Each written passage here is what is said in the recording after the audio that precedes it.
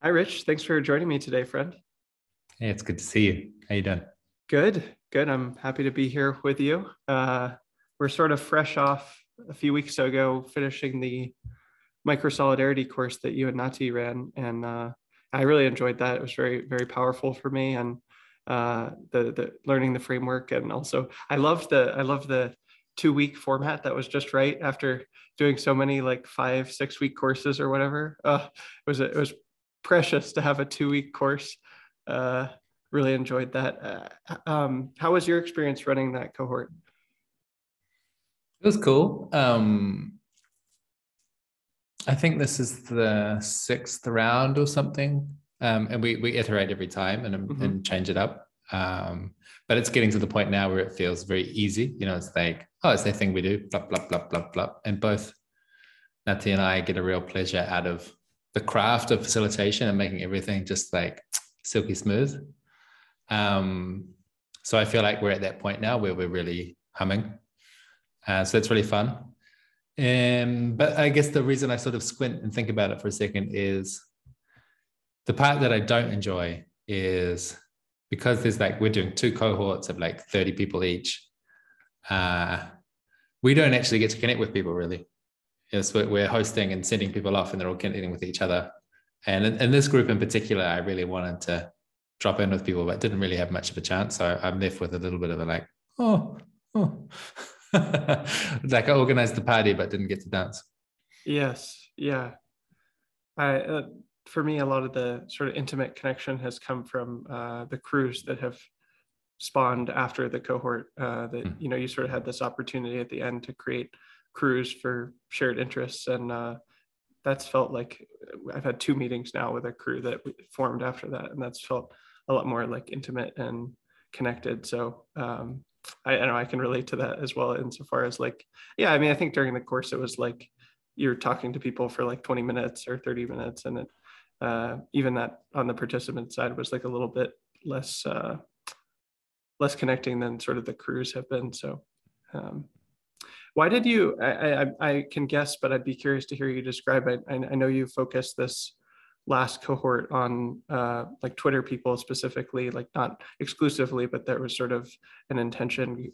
Would you mind describing like what the intention was there and what your hopes were with that? Mm. I have to be honest,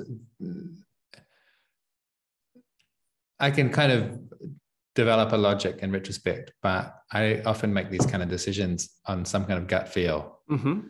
And some days I just wake up with a bolt of enthusiasm and yeah, I had this sense of like, I would really like to just offer something to the Twitter mutuals that are like not quite friends, but feels like we're getting more and more friendly with each other, just to see how that would land. I didn't really think about it. I just put the offer out and immediately got a really warm response. I was like, oh, great. I think it's like I'm living in a place in Lucca in Italy with my partner Nati, and that's the extent of my local community. I mean, we know a few people, but I haven't got really meaningful connections with people here. And so I've been spending more time on Twitter since we've been here than in the past. And I noticed that I was like, I'm getting some of my social needs met by being on Twitter.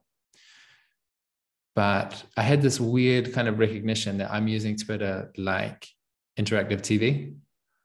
Like there's all these characters and there's these storylines and jokes and memes and stuff.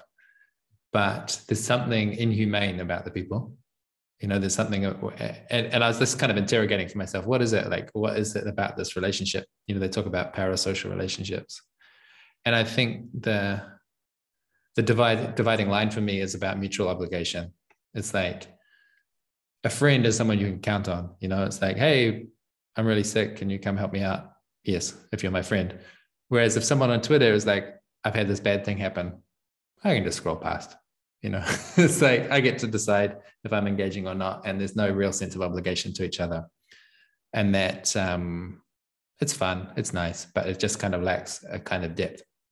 And I've noticed, I think I'm actually a bit of a latecomer on this, but I've noticed that there's a lot of people on Twitter that are actually making genuine friendships. They're not just doing the parasocial interactive TV thing. They're actually getting to know each other, spending time, traveling, meeting each other, spending time in each other's places, forming relationships that really make a difference to their life.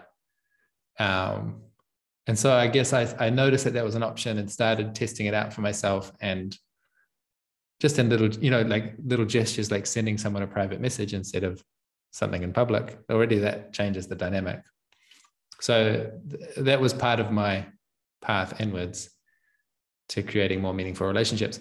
And then one of the things I noticed, kind of to my surprise, most of the people I interact with on Twitter don't really know much about me or my credentials, or like what I think I know about myself. They like something about the way that I act, but they don't actually know much about what I have to offer in a practical way. So I had the sense of like, I would like people to know better about what I do, what I got to offer.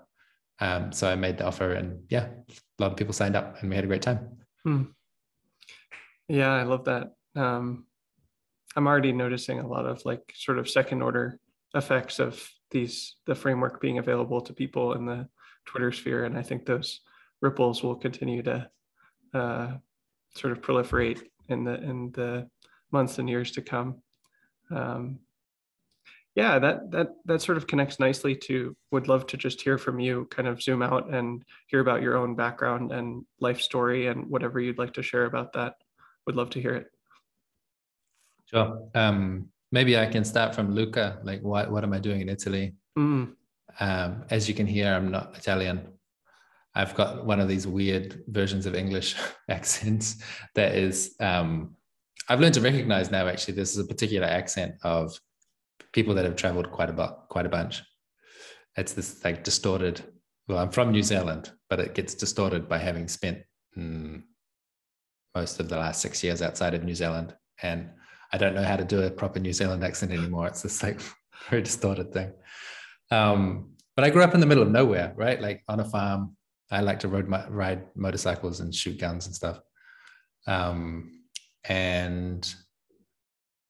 we were like in a small town in New Zealand. So not just, New Zealand's already remote, but then in a small part of it. And then we were raised in this quite peculiar Christian church. So that's also remote in terms of kind of cultural norms. It's quite, if you imagine like the Netherlands in 1950 or something, it's kind of, that was how we grew up. It's really old-fashioned interpretation of religion, and really, really quite uptight fundamentalist Christian church, and I was really bought into that. I really thought that was the answer, because everyone around me was reinforcing that, yes, this is the way, the truth, and the light. And then I kind of moved out of home, went to the big city of Wellington, which is like 300,000 people. Went to engineering school, university, got exposed to like different ways of thinking, punk music, took some drugs, like just slowly kind of came out of the very tightly cloistered bubble that I'd been in, and lost my sense of certainty in my beliefs, and I never did this big like rejection of God or something, but I like to think at least it's more of a transcendence. Like I'm down with Christians, that's great, but I'm just not really down with the exclusive part. I'm not really willing to say that the Buddhists and the Hindus and everyone else, they're all wrong and ignorant and evil, something. Like I couldn't really get that bit. And so the process of coming out of that fundamentalist faith also was coming out of community. So eventually I got excommunicated from our church, which is interpreted differently by different people, but it kind of means I'm going to hell. It's kind of like the official stamp that says I'm apostate, because I was given the truth and then I chucked it away. My family's not so intense about it, so like I've still got a pretty good relationship with my family, but a lot of the other church people, I'm officially a bad guy.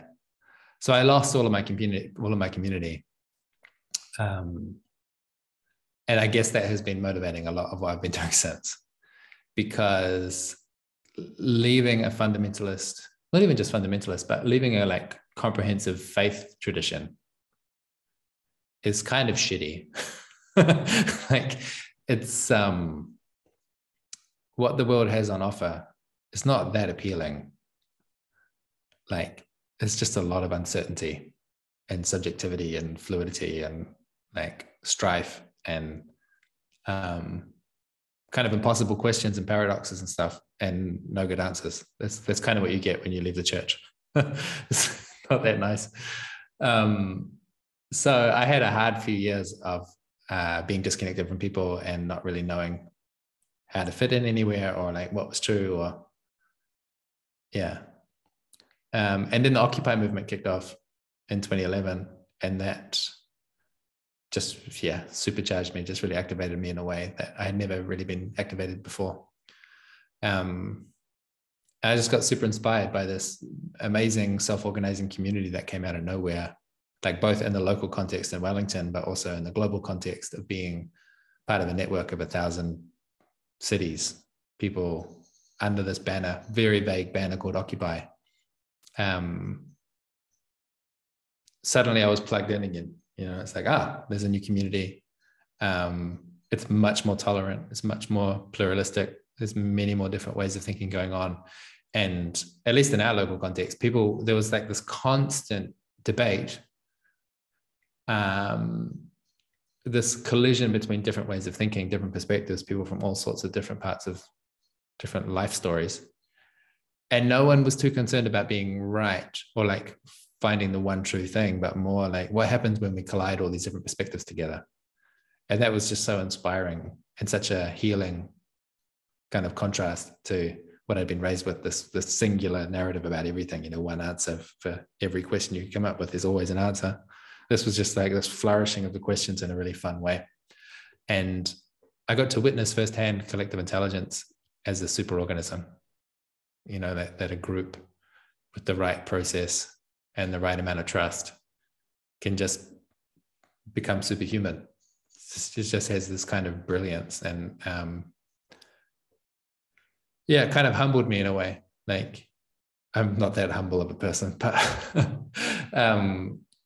the humility is like, it showed me over and over again that it doesn't matter what the topic is, I'm never going to be the smartest person on the topic. Like, no individual is going to be the smartest person. The smartest person is always going to be a well-oiled group. Like, our perspectives are always so limited. And if you get 5 people together, you can just see so much more of what's going on in reality with that collective intelligence. So that was just like, yeah, it's hard to summarize in retrospect, this like massive upgrade in my personal operating system. But it gave me a lot of enthusiasm. I guess it like supercharged my enthusiasm budget. And sometimes I use the metaphor of like, you know, like those big birds of prey that go up on the updrafts around the cliffs, and then they like glide around for hours. It was kind of like that. Like, it was like an updraft that sent me so super high in altitude. And I've kind of been cruising ever since. And that was like 10 years ago. I've never really had to come down since then. I felt like a sense of meaning and purpose ever since then that has been fueling me. And so then it's just been like one thing after another of bumbling along, trying to be of benefit in the world, you know, like trying to connect what's my unique perspective and competence, and how does it serve the needs in the world. And so that started with a software project called Lumio, which is really quite a simple translation of Occupy style decision-making onto the computer. And then immediately from there into this community called Enspiral, which I'm really happy to talk about more. A peer support community of people doing social impact work. And that's been totally awesome.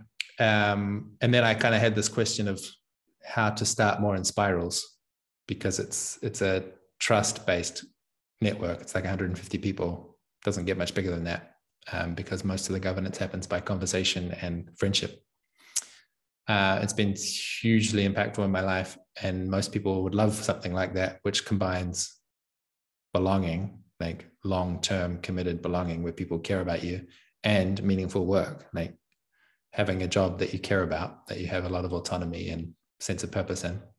Most of the people that I encounter in my world would love those two things.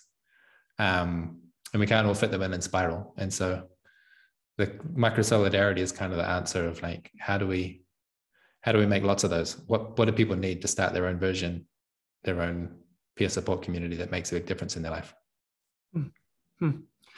So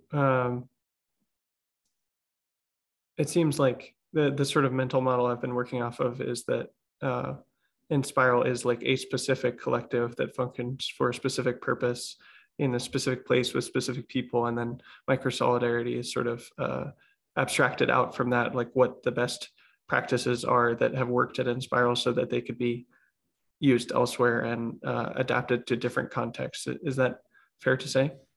Yeah. And it's actually really hard. It's really hard to decouple what are the design patterns from the specific context. And the process has been over the last, like I said, I've been traveling for like 5 or 6 years. A lot of what's happening in that travel, and now I'm traveling online, you know, meeting with people in all sorts of different contexts. It's just that a lot of what I'm learning about is not like, it's not like a formal study of sociology or group process or something. It's an informal study of what are all the things I took for granted from my local context. Like what comes easily to us in our group for whatever reason, because of the specific people or the culture or who knows what. What comes easy that other people are struggling with. And it's just like this constant process of excavating, and it turns out like, everything's context. There's like no content, there's almost no content. And when I actually got to stripping out what's the actual content, it's like, you should organize in groups of 5 people. Yeah. Ta-da! That's the whole thing. Like meet in small groups regularly. Yeah. I think the biggest sort of download is quite small that I got from microsolidarity, but like is extremely impactful, which was like to like bound the time that your small group meets. It's like, whoa, that's why groups fail or have problems after times, because like the intention shifts or the people change or whatever. But if you bound the time, like that we're going to do this for a month or 3 months or whatever, that has some power to like revisit it afterwards and so on. And that alone was like totally worth the course experience of like, oh, that will be very helpful to bound the time that this small group meets. I think about that as an example of a container. And I've been really attentive lately to the way that it seems like all growth, all development happens inside of a container. You know, it's like babies don't just grow in the air, like, you know, they're incubated in the womb. And even when we're adults and we're like developing in different ways, there's a lot of work you have to do on your own, in a sense. Like you have to do, you can't expect someone else to do it for you, a lot of this internal development. But still, it seems like there are other people involved in creating the context for your growth. And so the small group can be a context for an individual to grow, but also the time container as well. And saying like, these people for this time, and then in a month, it might be different people, it might be different time, different purpose, different configuration. Yeah. I'd be curious to hear any like sort of stories or learnings that you had as you've had this adaptation process, like things maybe that you thought were essential that proved not to be, or things that you didn't know were essential but turned out to be, or like anything that really surprised you or something like that. I think the most recent example of a like aha moment of what I've inherited is, so 2 years ago, when Nati and I decided to settle in Europe, we put our hands up to help host a kind of regional Enspiral here. So we call it Enspiral Europe. And we intended to have a gathering because that's what we like to do, get people together for 4 or 5 days. And then the pandemic came on just at the time to interrupt that plan. And so then we had this like 2-year period or 18 months or something of deferred enthusiasm, you know, meeting online, kind of having some sense of connection, but none of the real juicy stuff. And then we finally got people together in August in France, and we had a retreat, and it was so sweet. it was just like this combination of lots of freedom, really good food, a nice river, a nice big house that we're in, and also real depth, you know, people bringing practices to share and like workshop sessions and good conversations and like deep sharing spaces and like just a really exquisite community experience.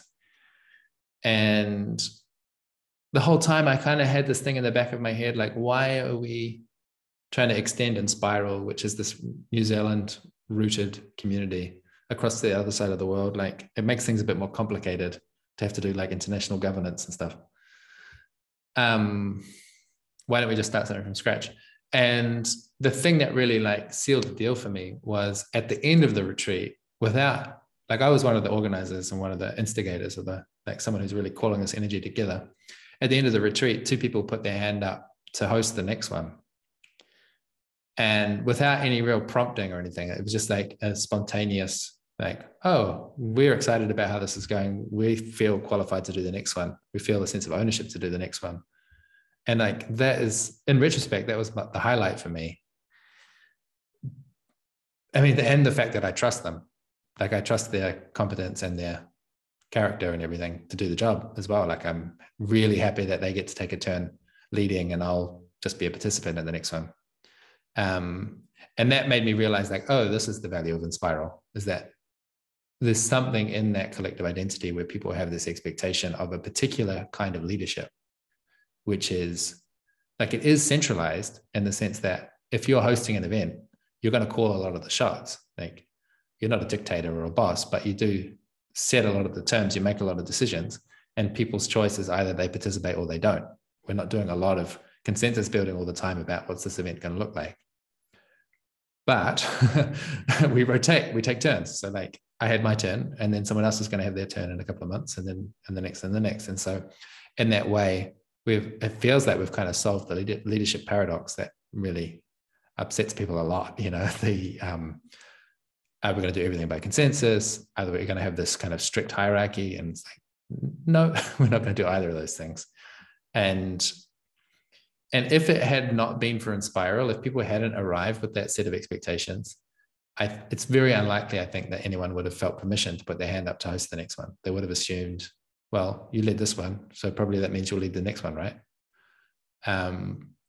So that's an example of something that I kind of took for granted, because it's been that way for the last 10 years that I've been participating in Enspiral, that there's been this real focus on shared leadership. And it made me, it's one of these things where it's like, oh, right, this needs to be written down.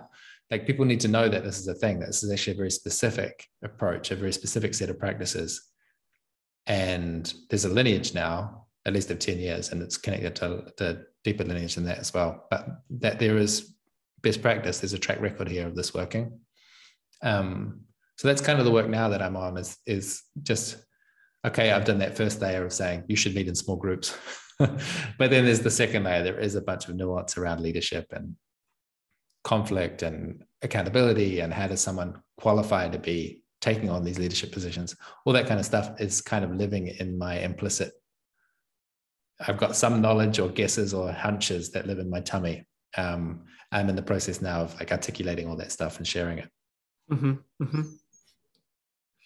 That has me curious about, like, yeah, sort of zooming out again, like how you think about your time and projects currently, like big picture, sort of how you're balancing the different efforts you're doing and how they relate to each other.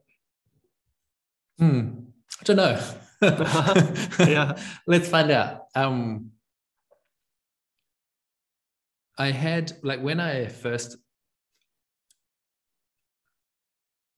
published the microsolidarity proposal, it's the end of 2018, and it opens with this really apocalyptic framing. And because at the time I was really committed to this thing of like, hey, everyone, it's the end of the world. It's time to get on with something different. Don't you think it's important that we stop killing the planet? And, you know, which I still think it's important that we stop killing the planet and try a different way of living, you know, in harmony with the rest of nature instead of always fighting it. But just the way that things have changed, or the way that I've changed in the last 3 years, it feels less useful to repeat this apocalyptic framing. Like I think we're now in this phase where people are getting scolded a lot from different sources about like, I don't know, it feels like there's this kind of energy of you should feel bad or ashamed or scared or something about the future. And I just don't think that's very generative. So, so I'm trying to, like, the work that I'm in is like trying to be of benefit. That's the big project, trying to move through space, encounter people, and leave them a little better than I found them. And do that in a way that is also leaving me better, you know, that it's not, that it's win-win, that we're both growing through the process, that it's not like I'm getting exhausted. And that's the big project. And as it manifests, it's like, I seem to have a lot of opinions and some amount of expertise, and I don't know which one's which, but a lot of opinions on communities and organizational design and how to get organized when it's kind of like once you say, I don't want a traditional hierarchy, if you've already said that, then I've got a lot of opinions about what comes next. I don't want to convince anyone to get rid of the hierarchy, but once they've crossed that threshold, then I've got a lot to say on the topic. And so the way it all fits together is like Lumio is a software platform that non-hierarchical groups use for decision making. The Hum is a training company which supports groups with the practical skills necessary to like actually develop a culture that collective decision making sits on top of, you know, which is like shared responsibility, mutual accountability, giving each other feedback, making having the feedback that happens on top of the decision. So like being able to reflect on how are these decisions actually going once we've made them on the tool. So there's that kind of more social intervention rather than a technical intervention. And then microsolidarity is like, I want to be in a network of communities. I want to be surrounded by peers who have committed themselves to the path of holding community. And by community, I really mean what I call the congregation scale. So like 50 to 150 people. There's a specific set of skills and challenges. To be one of the people in the middle of that holding it together, I want to be surrounded by a really awesome community of peers that are learning how to do that well. And so that's currently where I'm at with the microsolidarity network, is like activating these community founders so that they can support me. Because I've been feeling a bit lonely, as in so many people having opinions about how organizations should be different, or about how communities should be different, or society should be different, but very few people with experience at that medium sort of scale. So I want to help people get activated on that, and so we can learn from each other, because it seems really important somehow. But yeah, like I think as you can hear me describe it, it's not a particularly coherent, doesn't feel particularly coherent as a vision. It's more like I said, I wake up in the morning and what calls me, I do that for a bit, and then I move on to the next thing. Yeah, sure. Me too. It's nice to just kind of get an overview of what the different things are and how they fit together. And would it, coming back to this, you talked about the microsolidarity proposal having sort of this apocalyptic framing, or we talked about it over the summer on Twitter as like memes being laced in. And is it fair to say, like, from I'm hearing from you almost that it was sort of like a strategic shift to talk about it differently, where it's like, well, these things may still be true, I may still hold them this way, but it's not useful to shame people or scold people. It doesn't have any benefit. And so it sounds like it's not so much of a shift of like, oh, there's a different future that's possible, or I'm seeing something different, but just this is what's beneficial or useful. Is that true? It's pretty much. I think what's shifted is my ability to sit with uncertainty has developed a bit more. So like,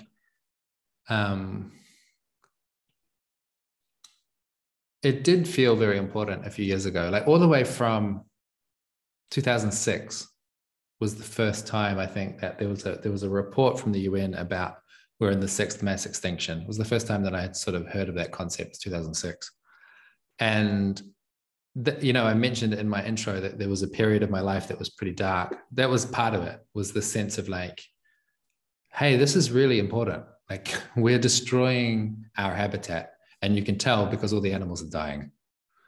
And we're part of it. It's not like we get away with that without a bruise.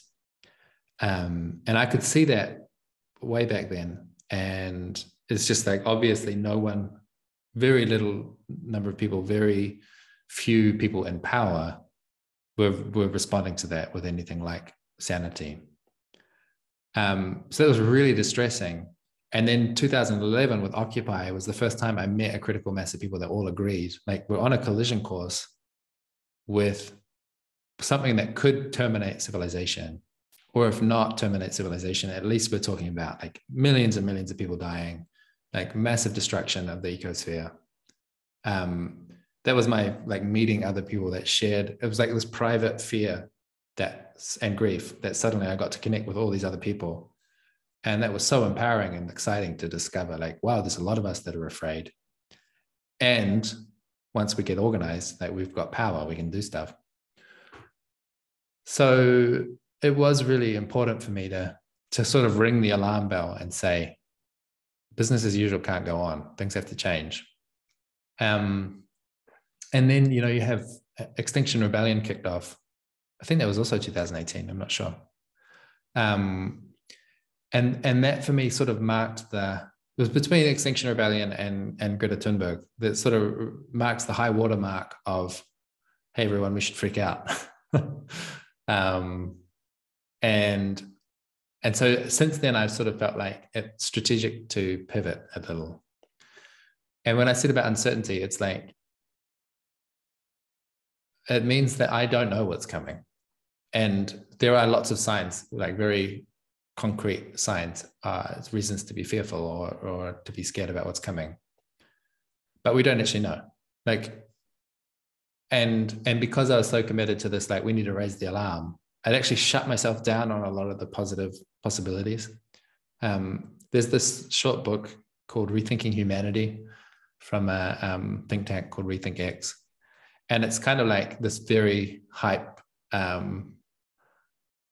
very Californian, like, optimistic technology is going to save the day kind of narrative, which was very triggering for me to read.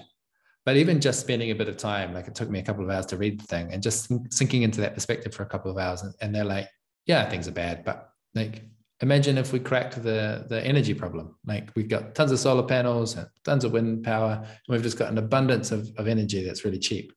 Think about all the amazing things we could do. And I'm like, right, yeah, true. There are and just like actually opening up to the possibilities of things that could go really well, as well as the possibilities of things that could go horribly wrong.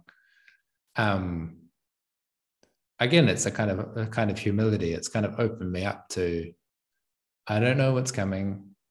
And I have this deep psychological urge to latch on to a sense of certainty and construct a story. Oh, it's the end of the world. Collapse, collapse, collapse. Existential risk. I'll form my identity around this. I'll form my tribe around this. But we don't actually know. We don't know what's coming. We might have nuclear fusion next year, and that'll solve a lot of problems. There might be aliens, and who knows what's going to come next. And I've just found it, for me, it's really useful to be in a space of possibility and not to get there by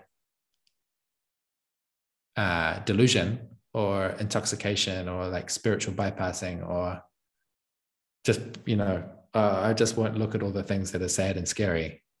Like, that's not very satisfying for an intelligent person.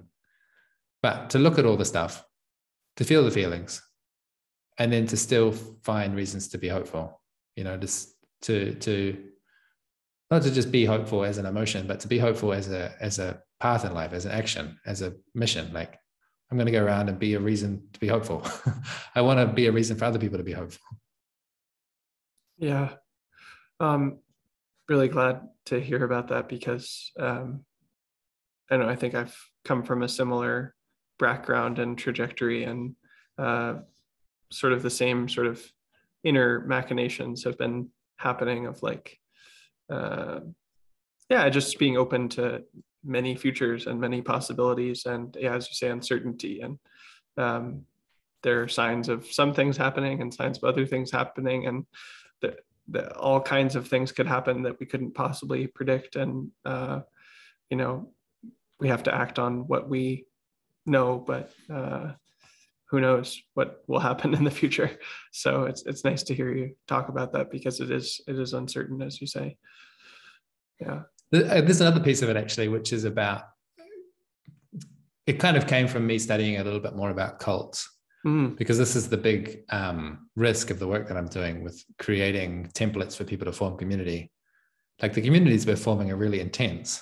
They're really like, it's about intimacy and vulnerability and authenticity and forming quite, ritual and forming these solid connections with each other, which can all be used for coercive ways of building belonging, these coercive cults. And so it's been important for me that part of the download that you get with microsolidarity also immunizes you somewhat against those kinds of abuses of power. And as I started reading more about cults, there's a page on the microsolidarity website about cults to go and research if you want to follow it up yourself. But the thing that a lot of them have in common is this apocalyptic framing. Because if we've got such an epic mission, such as, the preservation of life on Earth, it just justifies the most absurd means to get there. And it made me realize like, if I'm saying that we should do this, we should do this particular form of community building because this is going to be your lifeboat, your solution when civilization collapses. It just kind of leaves the door open for all kinds of absurdities. And it's just as true to say, you should do this kind of community building because it feels good and it's nutritious for your soul. And it helps you be a better neighbor and a better partner. And when you say those things, when you just say this is about friendship and having a life worth living, it kind of, I think, leaves less room for demagogues and really distorted kind of ethics, which says, oh yeah, of course we're going to do this weird sex and drug ritual because it's the end of the world and we need to bust through to the next paradigm or something. It just makes it a little bit more sober, to just get rid of all that stuff and just get focused on friendship, being kind, those sorts of things. Is that focus on friendship and being kind and community for the sake of a meaningful life, is that the main deterrent for cults forming through microsolidarity, or are there other sort of immunizations, as you say, that you're building into it or that you encourage? One of them is about transparency. So cults usually thrive in the dark. And one of the fun things about designing the framework is that I get to, like you say, lace a bunch of memes into it. So one of the memes, like I described with the Enspiral retreat, that there's this expectation of distributed rotating leadership. And assuming there's a bunch of these microsolidarity communities around the world operating the same way, pretty soon there'll be these memes kind of lying around in culture, which is like, oh, you have inherited a bunch of stuff from microsolidarity. That tells me a little bit about what I can expect from the leadership there. So by that mechanism, I hope to, leave quite a lot of vaccines against abuse of power. So it's like transparency, being suspicious of epic purpose, and trying to find meaningful ways to just ground in more pragmatic purposes. I think is a big part about like creating cultures of authenticity where people can talk about whatever they need to talk about, and that then they're not feeling constantly hounded by social pressure of like, oh, we don't talk about that, or that's not a thing that we can talk about. And so, for example, that would mean I would expect in any community, once it starts to mature to a certain point, there should be conversations about leadership and about power and influence, and like, what does this terrain of status look like in this group? And is it distributed the way that we want it? And do people have access when they need it? And if it's not equal, because I don't think it ever is, do we need to take proactive steps to level it out a bit more and give people more opportunities to gain status? Like talking about status is something that's a huge taboo in most groups. And I think one of the antidotes to abuse of power is like you bring it out into the open and you make it something that's talked about. So there's a bunch of stuff like that. And then also the other part is really focusing on empowering the small group. That like the small group's kind of where all the action is, not the large group. It's not about 100 people all surrounding one special figure. It's about a few slightly special figures just creating the context for all the small groups to form, and that's where the attention is. The attention is not on the organizing, hosting people. They're kind of functionary, you know. Mm-hmm.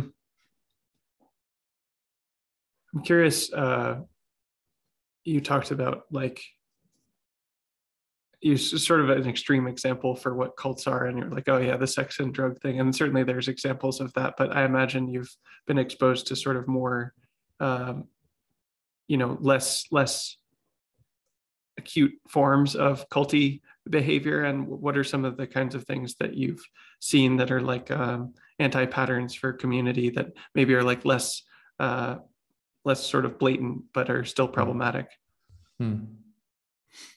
Yeah, it's well before the cult phase. Mm-hmm. But a lot of what I wrote in the original proposal was addressing what I felt were anti-patterns in community formation. Mm-hmm. So like a good example is the whole burner culture, where you have, obviously there's like home base of Burning Man, but then this international network of burns. And then not just the events, but the sort of expanding community around it. Just like I described with Occupy, a lot of other people will go to a burn and have the sense of like, I found my people. And it's hugely intoxicating, kind of in a positive and in a negative sense. Like there's this amazing relief, like, it's not just me.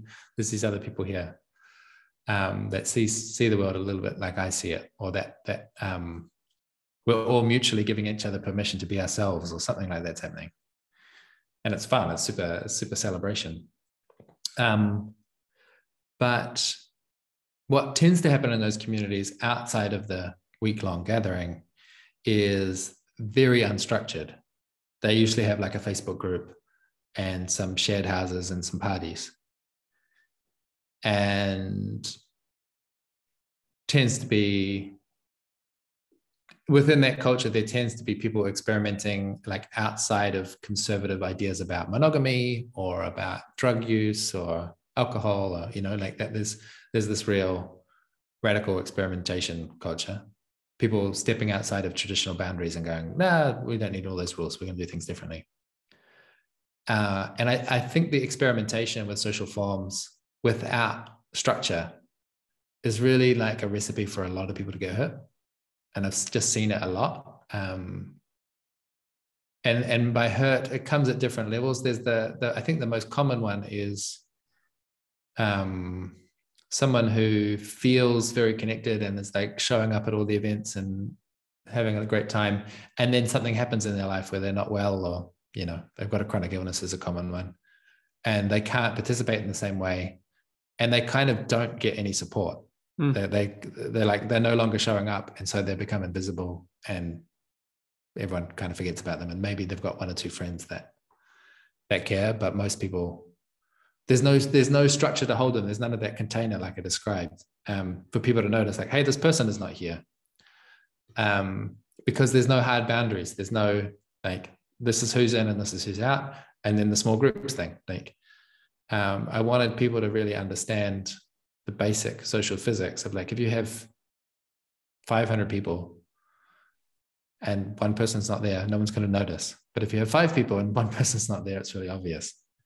So that's just like a minor example. It's not very dramatic, but I think a lot of people have been burned by that sense of like really hyped. This is going to be awesome. I found my people. There's so much love and compassion.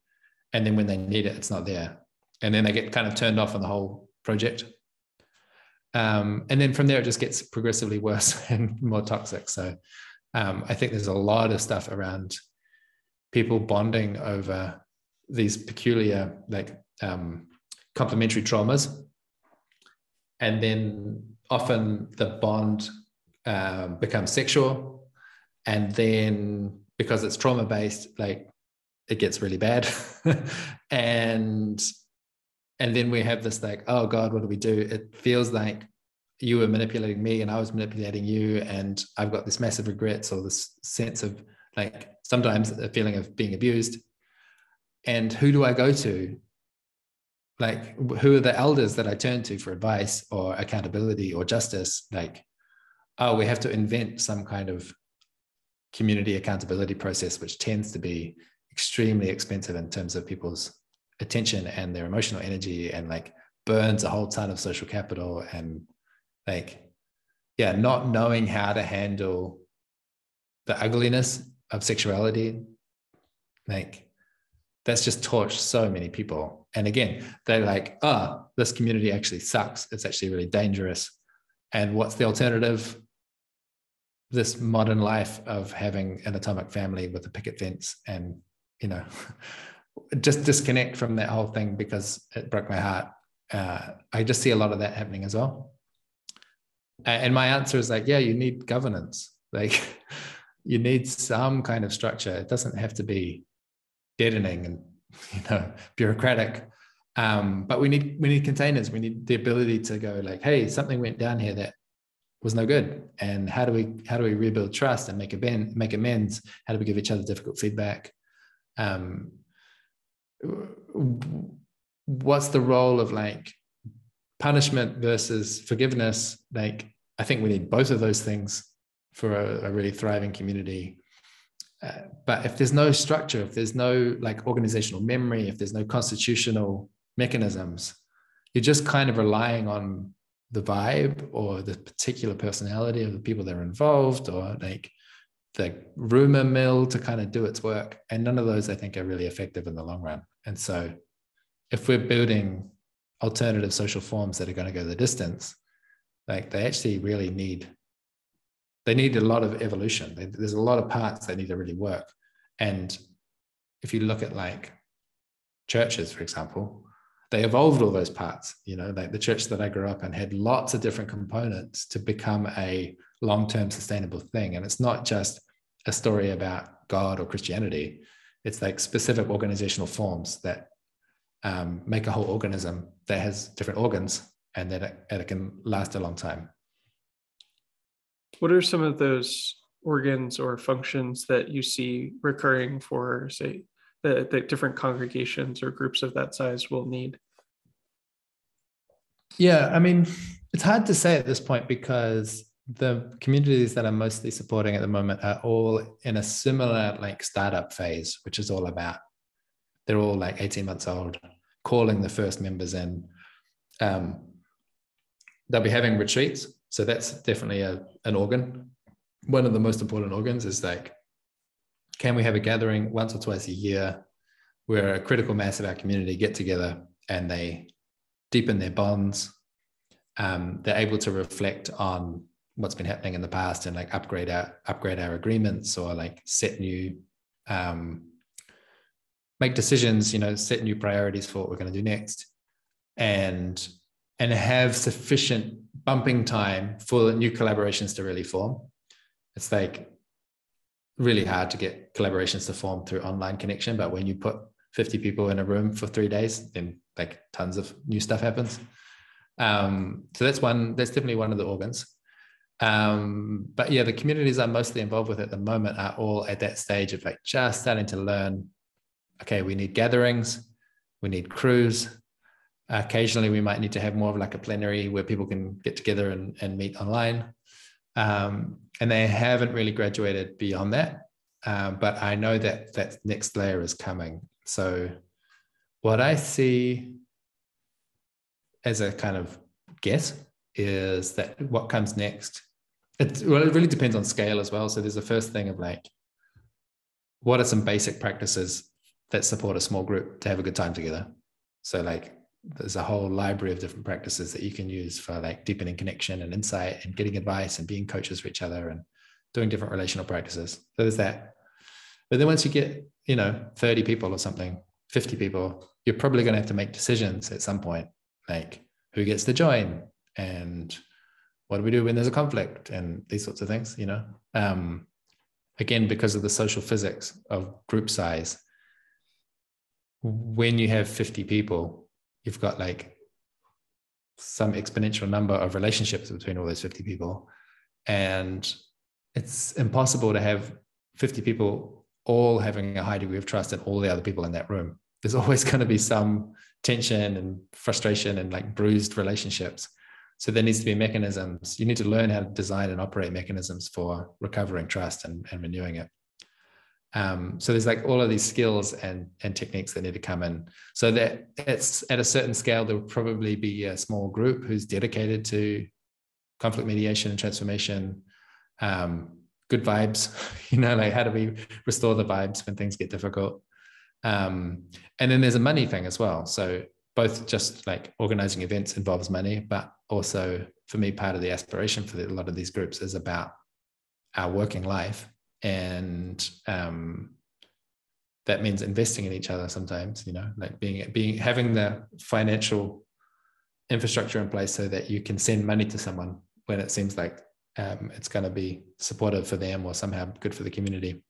So there's like again, it's like a whole set of competencies involved with how do you handle money? Like, are you going to do it in this new crypto land, or are you going to do it in the traditional way? And if you're doing it the traditional way, then what are all the legal requirements and the taxes and did you know if you use that system, you pay 10% fees, and this one you pay 1.5% fees, and there's like a whole stack of different skills involved. And how do we want to accommodate people who don't have money? And, so it's a bit like a village where over time, like a thriving village is going to have the baker and the butcher and, all these different kind of skills that need to come online. And it's a combination of group size and longevity that these different functions are going to come online. At some point, you're probably going to have elections, or something like it, so that people can be put into a leadership role temporarily, and that there's some accountability around them. Maybe you want to have a group that does strategy. I don't really like those, but some groups like those. There's lots of these kind of things that make it look more like an organization over time, I guess. But I don't really know yet what the real strong patterns are. This is to be discovered. Right. What you talked about this a little bit earlier, but what's your sort of hope with focusing on building congregations, and what are you hoping to create there? At the moment, I'm personally in contact with about 30 of them. And these are all groups of between 30 and 200 people. And they're all committed to, in their own words, I mean, my words is they're trying to be a benefit in the world. They're trying to create spaces for belonging and meaning and purpose. That just seems like a good thing to exist. And then the networking those groups together just accelerates our learning process and makes it less likely that any one of us is going to collapse. So like, one of the reasons I'm always talking about the crew in the congregation is when your crew is struggling, one of your congregation mates can help you fix it. Or even if your crew disintegrates, you're part of a wider congregation. So you get to just like there's like a composting that goes on. You get to recompose into another group. Whereas if you don't have that congregation container, if your crew disintegrates, you kind of like, you just go, and all the energy and the lessons and the resources, they just kind of like, they're not contained. And so it's the same with like having this network now of congregations, is that we can help each other when we're struggling. Like, especially, like I say, in this early stages, there's some really key things you want to get right, and we can't expect anyone to like have all the answers. So when you're struggling with like financial situation or the power dynamics of like, oh, this founder is really good, but also a bit of a power tripper, like what do we do about that? It'd be really good to have peers to help debug these things. And then as they mature a bit, I just think of it as like just a more sophisticated social network that's got more reach and more competence. So like where I'm from in Wellington, It's very common. It's kind of normal that when you leave home, you know, for university, so you're like 18, 19 years old, until you get married, maybe late 20s, 30, you spend all that time, like a decade, in shared housing with other adults, you know, so there's like 5, 6, 7 people in a big house. It's really normal. And in Wellington, there's this completely opaque but super active system of sorting people into the right house. There's these kind of like mega houses, and each of them has their own distinctive flavor, because that one's a little bit more political, and this one's a bit more musical, and this one's a bit more punks. And if you're a new person in town, you just need to go to one party from one of those mega houses, and you'll be routed efficiently towards like, oh, your people are kind of over there, and they'll help you find the actual specific place to live, you know, and like the parties to go to and the introductions you need. And this network must be, I don't know, there must be thousands and thousands of people in it. This is what happens when you have a tightly contained, like the city of Wellington is in this very tight boundary between steep mountains and a harbour. So it's all really held in there. And then we're in New Zealand, so it's far away from everything, so it's hard to get away. There's this like critical mass of connections and mutual knowledge, so that everyone knows everyone. So you can kind of route people through the system. Also has some downsides, but it's really good for helping people to find their place. I think I'm trying to reconstruct something like that, but that's not geographically limited.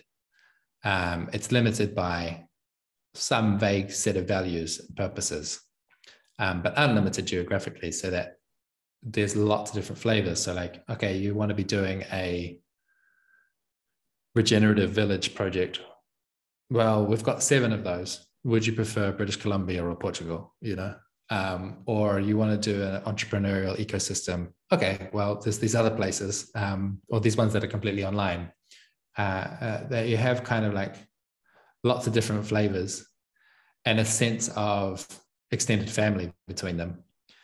So that you can say, oh, well, I've been involved in this community in Austin, and that kind of gives you instant access in Berlin, because there's shared language. In the same way that like the burner community works like that, exactly like that. Like you can go in just about any city these days and search up who's a burner, and you'll find good people to hang out with. It's like a new kind of citizenship almost. I see it like that. And I don't know if it's going to be microsolidarity precisely, or if that's just my ego trip. But this idea of like extended communities of practice where people are trying to do life and love and work and doing it in a collaborative way, I think that's just kind of happening. And I don't know like what's the best role for me to play in it. But at the moment, it's fun to like trying to articulate this sort of passport. What's the sort of bottleneck or constraint right now on spreading microsolidarity as far as you can tell? I don't know. I mean, I have a hunch, but I just want to be clear. Like, I don't know any of these things. I know about my experience, but these questions are so complex and subjective, you know. But just my best guess at the moment. One of the things is about lineage. Like I said about the example with Enspiral, I inherited that. You know, I didn't do something to create the shared leadership culture. I got that for free. I sustained it by my participation, how I show up, but I didn't create it. And actually, not just that, like I got it for free, but prior to Enspiral, if I didn't have that context, I would have been actively interrupting the shared leadership culture. Like if I hadn't been in that training ground where people were like getting to know me and helping to like shape my personal development, I would have interrupted the process of shared leadership. And so I've got this whole cohort of people at Enspiral, but then also, where did they come from? You know, where did they learn those skills? And I keep saying this, but one day I'm going to really trace the lineage back a long way and see, because I'm sure there's some magic stories in there. But I do think that we're dealing with a kind of culture which is passed face-to-face, hand-to-hand, and you can't put it into a PDF, you can't put it into a website. It has to come from this contact. And it's a bit like sourdough, maybe. Like you can start a sourdough from scratch by just like leaving the ingredients out on the bench, and like some yeast will land in there from the air and you'll make something. But there are also specific kinds of sourdough, which have been like the same culture has been continuously incubating for like hundreds of years. And you can't download that. You have to go to the source and get a piece of it and bring it into your own context. So it is possible for people to start with our lineage. It's just going to be a bit random. And if you can start from a starter culture that's actually mature and highly evolved, I think it's much more likely that your group's going to go well. So the things that I've decided to put into the framework versus the majority of things which I've left out are saying, like, if you just do this, this is my best guess, but if you just do this, I think you're likely to avoid all the early traps and get to a sustaining, thriving group that can then have its own stamina and strength to be able to deal with whatever challenges come your way. If you don't do these things, you might make it, you might not, but it's kind of like you might be perfectly safe to not get vaccinated, but I got vaccinated. I'd prefer to have the dose to make it less likely that I'm going to really get harmed by this pandemic. It's a bit like that. I think there's something really special about what happened in New Zealand. That means there's some kind of quality of relationship there, both like interpersonal relationship and then collective organizing, that's just different from most of the places I visited. And I think it's one of the starter cultures to share from. I think it's this peculiar relationship in New Zealand between Indigenous people and settler people, which, while, it was colonization, it is still traumatic. There's a huge amount of harm done. In the global scheme of things, the relationship between Indigenous and settler people there is more harmonious than most other places. I think that has made a positive contribution to how we be in groups. And so I think we've got something to offer. I think there's other sources as well. I really don't want to claim like we're the only one. But yeah, if you're not connected to any lineage, you're less likely to succeed as a group.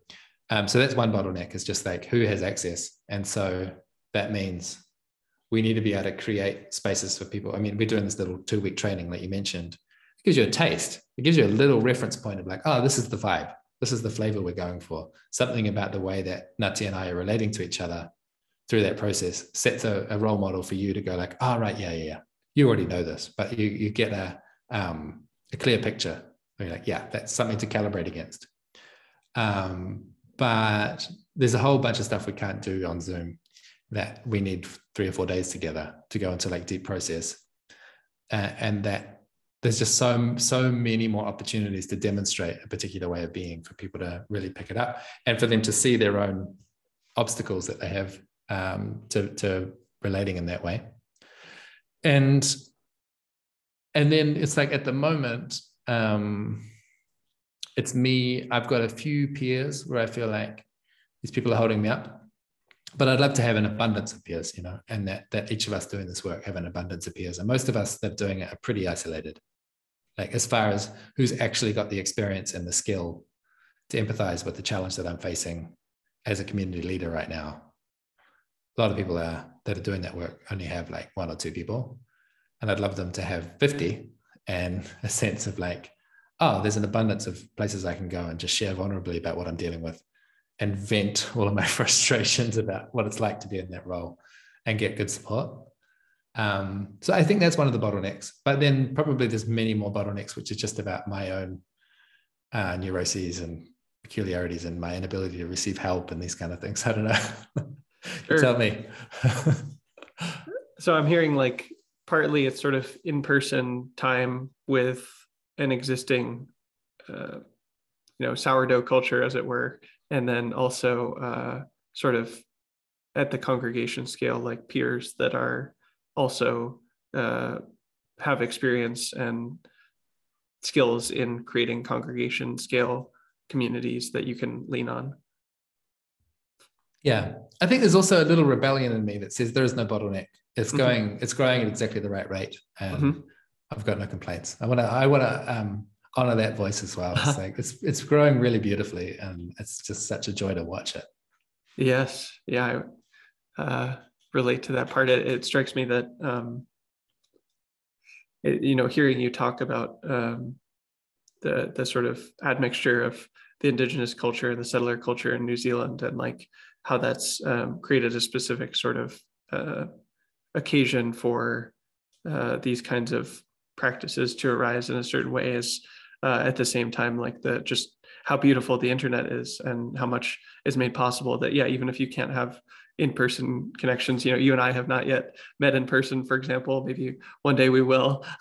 But at the same time, like so much is made possible by the internet, and fascinating things are happening there that are really beautiful, I think. Yeah. um, There's another bottleneck, potentially, which is just like, how does someone get paid to do the community building work? Because at Enspiral, most of my community building has been resourced out of spare time and a sense of like, people have been very generous with me, so I'm going to be generous back to the community, and I'm willing to volunteer, which is fine. It's good. There's a lot of benefit to doing things that way. But if we want people to really commit to the hard job of like holding a community together for multiple years, they need an income. And it's like, yeah, I'm getting some income from running trainings. That's one source, but you have to, that's kind of an investment to be able to get to that point. I'd really love it, and this is a kind of short-term dream that I think could come true. I'd love to be in a position where I can basically qualify community builders and say, hey, we've got this fund, and now this is your job, and you're paid at least a basic wage to just, this is your thing now. You don't have to hustle for money. Like, you just make the community go good. I think that would make a big difference if people were able to treat it as their main job and not just doing it on the evenings and weekends. Because we're really asking for an extremely skilled job with a lot of commitment. So it's kind of unrealistic to expect that's only going to come out of people's spare time, or like people that have got rich on crypto or something. Mm-hmm. Is there a kind of economic model that you anticipate or hope might develop around these kinds of structures? Yeah, there's one which feels worth trying at least, which is about focusing on the events and saying, like, every 6 months we have a very high quality gathering, which is 50% of training, 50% a kind of open space, community driven, co-created, do what you want thing. And the training has to be good enough that people are willing to pay like a decent sum of money, because they're like, I get transferable skills. It's not just about connecting with people I care about. I'm actually going to really upskill in a bunch of stuff that is valuable to me. And then the open space co-creative time is like, this is where ownership and belonging kicks in. The problem with open space is it's hard to get people to pay for it because it's like they're bringing all of the work. So who are they paying? But yeah, I think we can use these retreat moments, these gathering moments, as this peak of attention and obtain a yield, as they say in permaculture, like make that a surplus generating event. And you do creative things so that you're not alienating people who don't have money. You can do sliding scale ticket prices and stuff, but really set the goal of, which is what we're going to be doing with the coming events. Can we generate a surplus and use that to then fund the community building in the intervening period between events? So we'll see how that goes. It's still like, as soon as you get money, you get peculiar dynamics that have to be managed. So I'm not sure what the side effects of that are going to be. And I mentioned crypto as well, because I think there's opportunities for, there's just so much random funny money going around in crypto that I think it's going to be possible to just kind of, in the last 3 days, they've raised $35 million to buy a copy of the Constitution. And when I say they, I mean a completely decentralized network of Twitter people, which is kind of like just having a good story and the right meme at the right time, and then the coordination infrastructure to say, we're doing this, who wants to chip it in? And I think something like that could happen. for microsolidarity, either through that kind of very widely decentralized crowdfunding, or by, I do know now, an increasing number of really wealthy people. So it's kind of on me to tell the story at the right time to the right people when it's mature enough and make the ask. I think that'll just open up philanthropic funding, which is not a business model, but it does create some ease for people. Mm-hmm.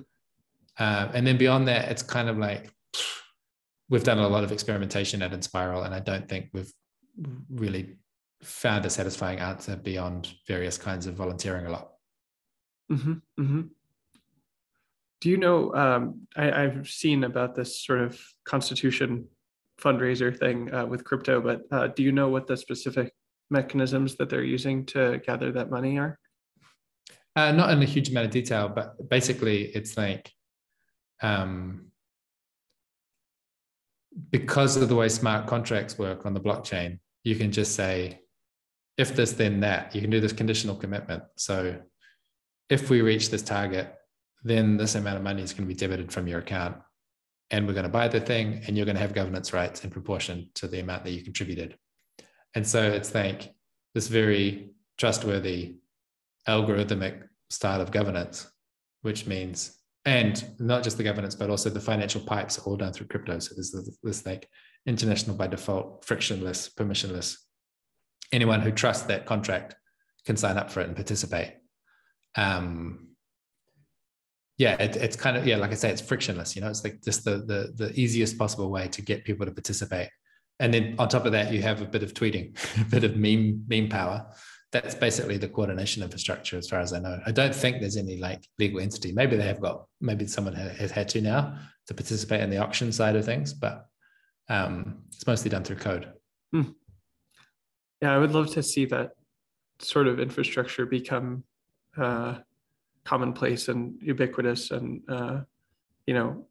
able to be deployed locally within a small group, kind of at will. That would be, I think, a lot of possibilities would open up if that. I think that's a lot of the intention of some crypto projects. It's just not, it's not at that ubiquitous stage yet where it's commonplace for that sort of thing to happen. So it's exciting to see such a huge example of that sort of thing, and that sort of signals to me that might become possible in the future of smaller, local scale, ubiquitous, common, well understood, deployed versions of that are for specific things. Like, I don't really personally resonate with purchasing the Constitution. I can see why people would, but like there are things that I would resonate with that would be much more local, and I want to fund you doing a gathering, or I want to fund this person's hobby project or whatever it is. And I think Patreon's kind of like maybe a good example of that sort of thing in the like sort of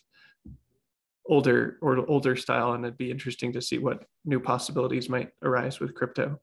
Yeah, I think it's worth saying as well, like in my personal journey through my career, I started with technology and going like, there must be so many opportunities to build coordinating technology that's going to accelerate collaboration, which there are, but it's not random that I wound up doing community building. It's like, that was the conclusion of, okay, the more interesting opportunities are in culture. They're in how do people relate to each other. For me, there's going to be great opportunities for coordinating technology, but I think there's going to always be so much of governance and collaboration, which is illegible to computers, which is just purely about vibes and trust and the embodied feeling of what is it like to be with someone, and do I trust them or not?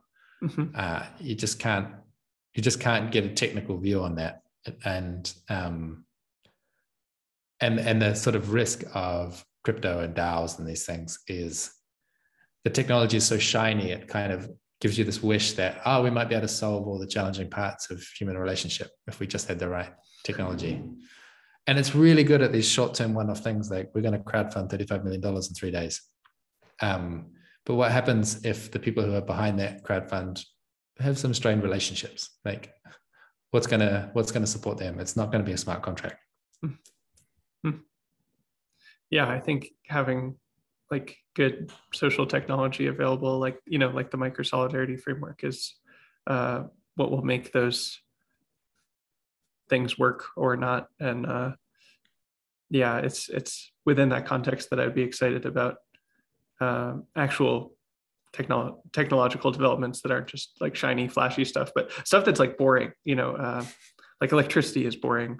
Uh, at this point, Zoom is boring, right? Like there's no spectacle to us getting on a Zoom call to have this conversation. Like that's the kind of ubiquity that I'd want. And in that place, I think really good, strong social technologies would be have their place of, yeah, this is how we meet in small groups, and this is what a caller is, or an intention, or yeah, we're going to bound this to a certain time, or whatever.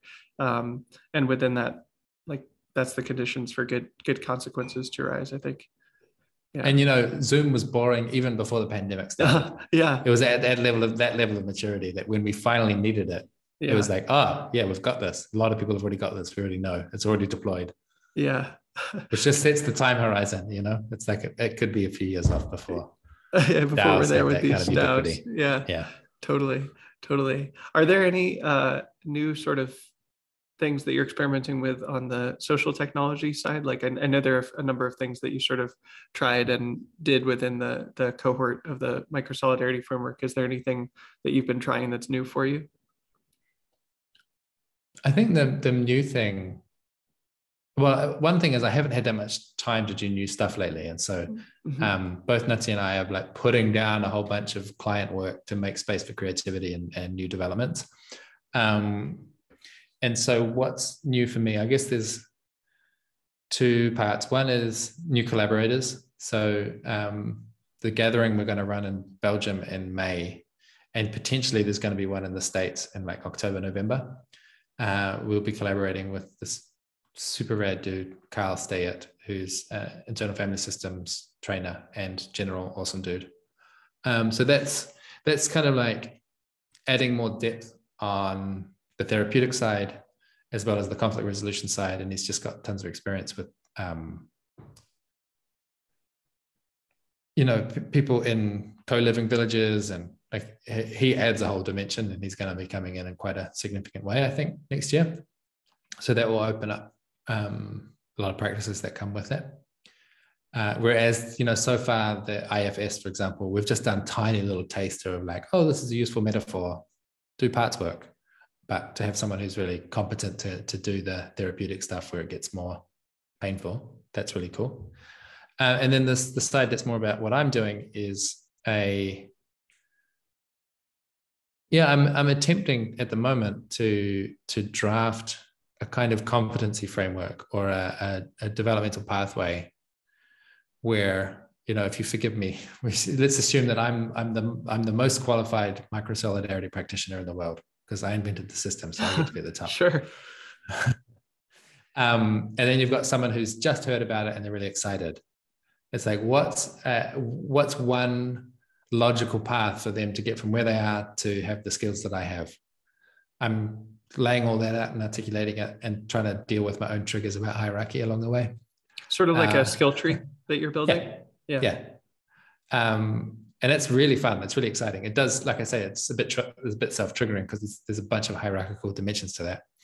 So it's one thing to articulate the skills, and then another to like put how do we immunize this against coercive power dynamics? That's the next layer that goes on top of it. But that's coming together in a way that I'm quite excited about, because this process is just like ever increasing clarity, removing the implicit, removing my own internal bias or just like assumptions, and putting them on paper where people can see them. And it's like, oh, I do that. Right. Okay. If I want X, then I must Y. Well, not must, but like, this is one way to get there. I'm quite jazzed about that. So I can see people, I don't think it'll be like formal certification or qualification or something, but informally having a sense of like, oh, I'm kind of at this stage of my journey, and there's 3 other stages that I'd get to before I could really feel competent to host a group of 150, or that just to orient people to where they are and what's a logical pathway. I think that's quite exciting. So I suspect that's going to be a big chunk of my work over the next 6 months or so. What's in the skill tree that you're aware of now? Sounds like you're still mapping it out, but what's in there now? Yeah, because it's me, it's all mapped in terms of fractal group sizes. So, well, first you have like a baseline requirement, prerequisite for anyone that's participating at any level is what I call interior curiosity. And there's lots of language for this thing, but it's like both the capacity and the willingness to look inwards. So, for example, say there's a conflict. Are you completely attached to what's happening outside of you, or are you also able to interrogate yourself? I'm not even talking about taking responsibility. I mean, like, can you describe the feelings that are happening for you while you're in this conflict? You know, that's the baseline. Can you look inwards? Do you have some curiosity about what's happening inside of you, or are you completely focused outwards? Because that, in our work with groups, Nati and I, over the last 5 years, there's a small number of people, but a noticeable number of people that are not willing or not able to do that, or at least not able in that context where we've met them. And we just can't really help if you're not willing to do that bit or not able to do that part. That's like the baseline requirement, which you can cultivate in so many different ways, right? Like meditation practices and therapy and having good role models and parenting and like lots of different stuff. And then from there, it just kind of goes up in order of group size. So there's what do you need? What are the skills you need to host a crew? Not much. Some facilitation, like basic facilitation of, this is the process we're going to run. I got all your emails together. I scheduled a meeting. I got the Zoom thing. You know, there's like, there's not a huge amount, but I've been on a few calls lately where the person calling didn't know the basics and they're really painful and it feels like a waste of time. It's very demotivating. So there's like some basic skills there that are required before you can host a crew. And before you're really competent as a crew host, you probably just need to do that a bunch of times. You just need some experience. And you'll know you're competent when other people enthusiastically recommend you for the role. You know, people are like, yeah, you'll be great at that. And so that's we're talking like 5 people. And 5 people, you're playing on the easy level because it's quite easy to develop shared context. Like there's this really great interview, which I recommend, between Robin Dunbar on the Jim Rutt show, came out recently. And he really explains the magic of 5 people. For example, he says, Shakespeare never wrote a scene with more than 5 people talking to each other because he could tell, he knew from his observation of humans, like 5 people can hold mutual shared context of all the other 5 people, their perspectives, but 7 people can't. So if you're at a table with 5 and then 2 other people sit down, the conversation will always split into 2 or 3 groups because we just can't keep state with 5 people. Well, we can, but you need an agenda and a facilitator and like all these prosthetic structures to help keep context. So working at that group of 5 level is easy because you can all just come into sync with each other. And you don't even need to describe what that state is. It's just held implicitly in the field between you. So then there's a whole bunch of skills that happen that you need once you hit 50 people or 15 maybe even, where you no longer have that easy level, where you have to hold state, which might involve writing things down, making decisions, having some kind of communication technology, having some way of orienting people when they show up. And like I said, trust is going to break down at a certain level. So then you need skills of conflict mediation. And the bigger the group gets, the more you're going to need systems of accountability and, like I said, money systems. There's all these kind of like, basically, the more people you involve, the more skills are going to be required. So what I'm doing is trying to set some thresholds and say, if you've done this much, you should be qualified to do this really well. And once you feel competent there, then try the next thing. This is the next challenge for you. And there's somewhere around 50 or 150 people where I feel I need to be surrounded by peers that I don't have more than like 3 of where I feel like they've really mastered the game. I've got some in New Zealand, but I mean in Europe. So I'm articulating all of this, the skill tree, so that I can have some more competent friends to play with.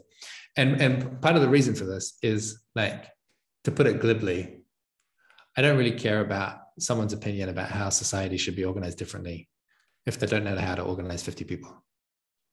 It's like, you're going to have some interesting ideas for sure, as like a, radical, political, you've got some ideas. But if you haven't personally encountered the paradoxes and the trade-offs of what it's actually like to organize people, like your ideas are going to be really simplistic in lots of ways. So I'm just looking forward to the day where I can be in a group where I know that everyone here knows how to organize 50 people, and then potentially keep going up that ladder of like, oh, everyone here knows how to organize a network of 50 groups of 50 people. Awesome. What are our opinions about how the world should be organized? Like, I think those are going to be pretty high quality. Interesting.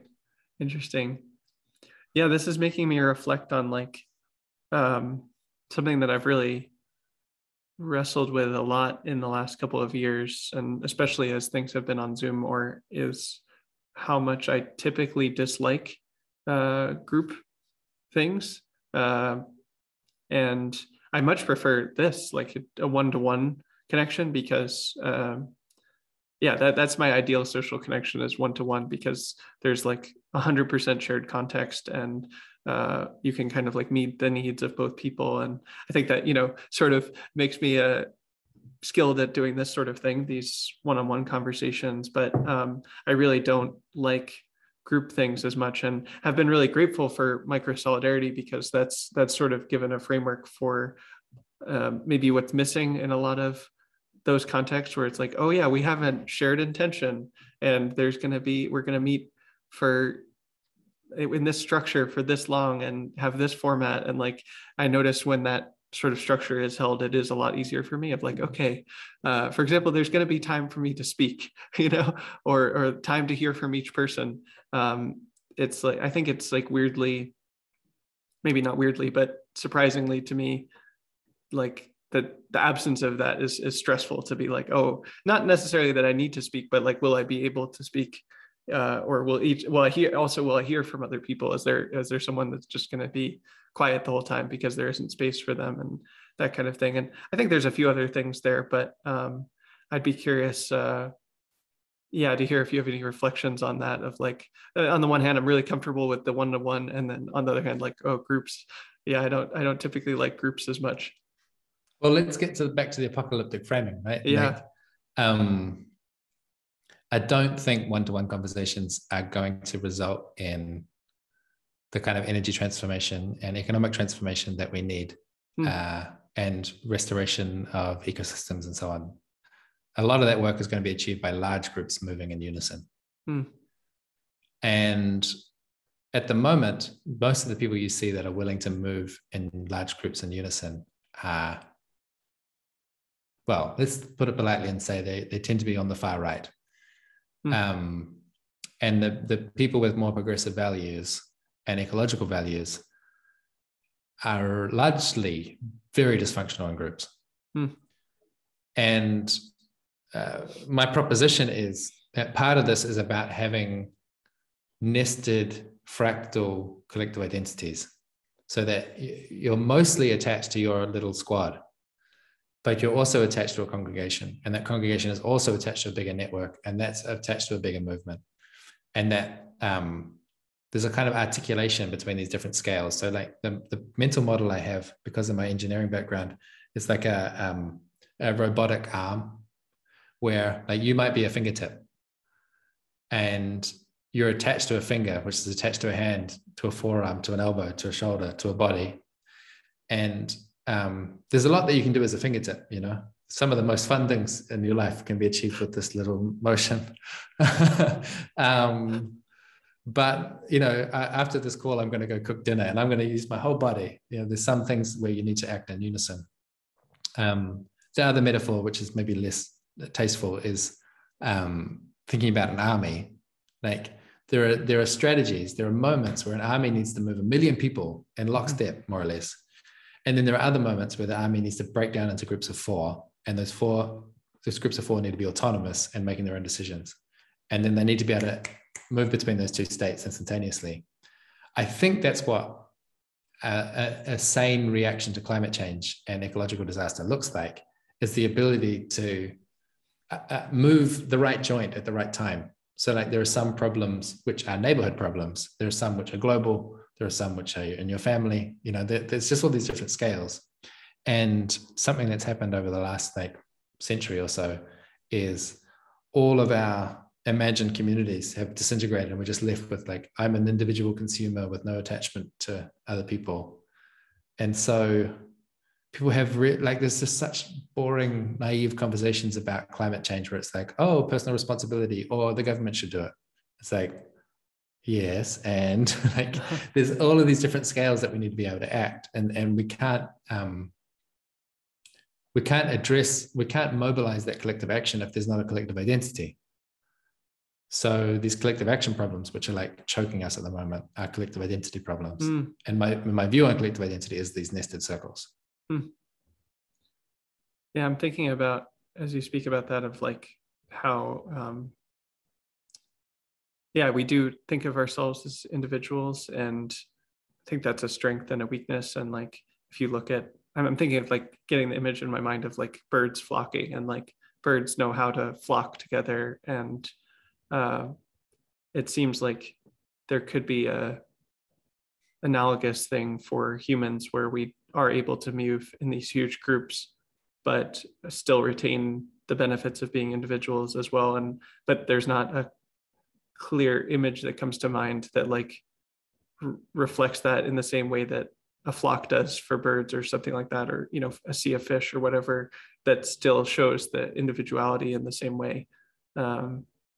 But I've been sensing for some time that something like that is possible for us at this time. You know, the rules that govern a school of fish or a flock of birds, they all are about the relation between the birds. They don't give an instruction to an individual bird that says, you need to develop this skill or that skill. It's like, you need to track your distance from the other people and maintain equidistance between three of them or something like that. It's all about how are you relating to the others. That's where you get this emergent behavior come from, is the simple rules which are governing the links, not the nodes, the interactions between them. Yeah. I mean, I guess to be fair to humans, I know we do this sort of thing, but like we have maybe could do it better or something like that. It's not that we don't do it, but it feels almost unconscious or less structured than it could be, or at this particular moment in time, like there are structures that could arise that would be good that currently don't exist or aren't evenly distributed or something like that.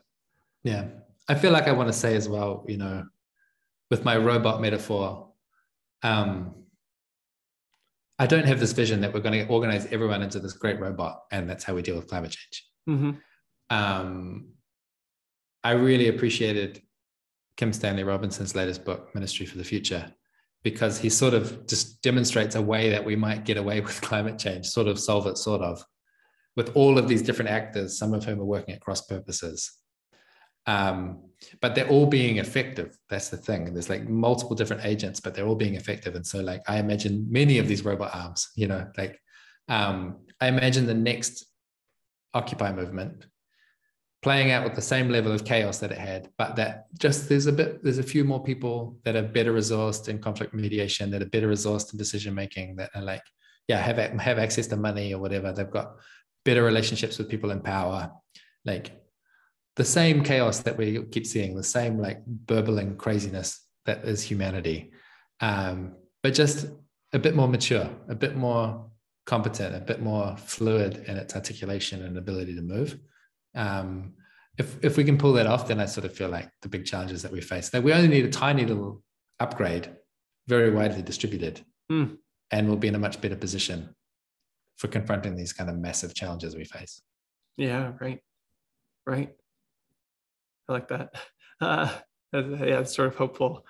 Is there anything related to any of the topics that we've talked about that you'd like to say more about or talk more about?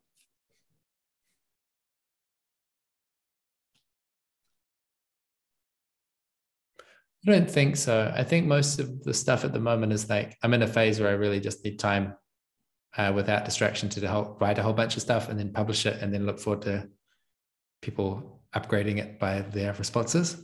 So there's all these like half-finished thoughts which don't really feel ready to share. I think the main thing on my mind is like, yeah, we did that cohort of Twitter people coming in and joining us and making more meaningful connections. And I imagine that a good number of your audience are part of the Twitter extended archipelago of in-groups.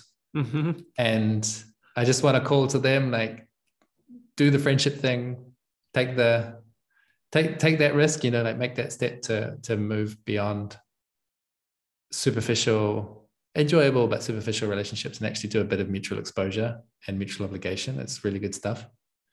And also really planting the seed of like, we're going to be gathering in Belgium in May. We're probably going to be gathering maybe in Vermont is my vision, in maybe the first week of November next year. Wow, Vermont. Like it's not firmly committed yet, but I really want to anchor these places and say like, come in fam, let's get together, let's make it work. Because yeah, I do feel hopeful when I look to the side and see there's a lot of us with our hearts pointing in the same direction and starting to work out how to put our hands and our minds to work as well. Like it's really exciting. And yeah, I want to extend my hospitality to a lot of people and then reciprocate and have their hospitality extended in the opposite direction. Beautiful. Thank you all. I'm excited to hear about the meetup in Vermont. It's sort of been a home to me for many years, so I'll keep my eyes on that. And yeah, thank you for talking with me today. It's lovely to hear more about kind of the background for these things and sort of connect some dots. And I've been enjoying applying them to, in my own context, and we'll be continuing to do that. So thank you for talking with me today. It's such a pleasure. And please do let me help, when you're applying these things and they don't go very well. And you get into these painful moments. Like I really love debugging any kind of group problem. And this goes for anyone listening as well. Like if you've got a group problem, the offer, if we're friends, send me a private message, we'll get in touch and have a conversation. If we're not friends yet, do it in public. Like any kind of collaboration advice needed on a public Twitter thread, I'm there. I'm all about it. I love that. Thank you for making that offer and making it clear how people can ask for your help. That's really helpful. Yeah. It's funny. It's very specific for me. Like if I get a message from someone I don't know, it feels like work if it's private. But if it's public, it's like, yeah, I've got ideas about this. Let me tell you. Totally. Yeah, we all have our stuff around this, the things that work for us and things that don't. So appreciate you knowing what works for you. Yeah. Okay. Well, thanks for talking to me, Rich. Pleasure.